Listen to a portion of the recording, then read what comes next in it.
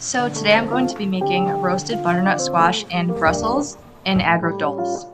This is a recipe from Samin Nosrat's book, Salt, Fat, Acid, Heat. First, I'm going to coat the butternut squash and Brussels in olive oil and give them some salt prior to roasting. Agrodolce is an Italian word meaning sour and sweet.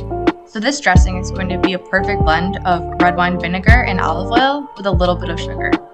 First, we have to macerate the onions, which means that we'll soak them in vinegar for about 20 minutes. This is going to soften them, and the acid will reduce some of the harshness of the onion. In a separate bowl, I'm mixing olive oil, chili flakes, garlic, salt, and a little sugar. Once the onions are ready, we'll mix both dressings together. Once the Brussels and the squash are done, we'll mix everything together, and the flavors will blend perfectly. The squash literally melts in your mouth. This would be an excellent Thanksgiving side dish, even a snack. It's amazing.